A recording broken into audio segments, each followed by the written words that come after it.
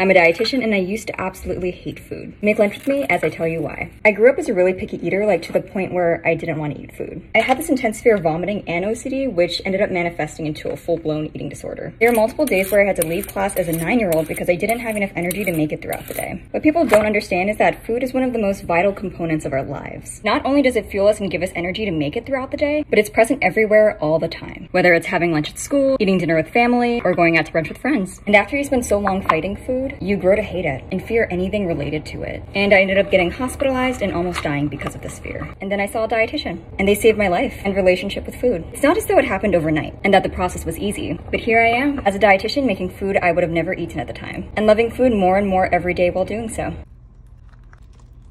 We have summer rolls with cucumber, carrots, rice noodles, and sesame tofu with a peanut sauce. Let's eat.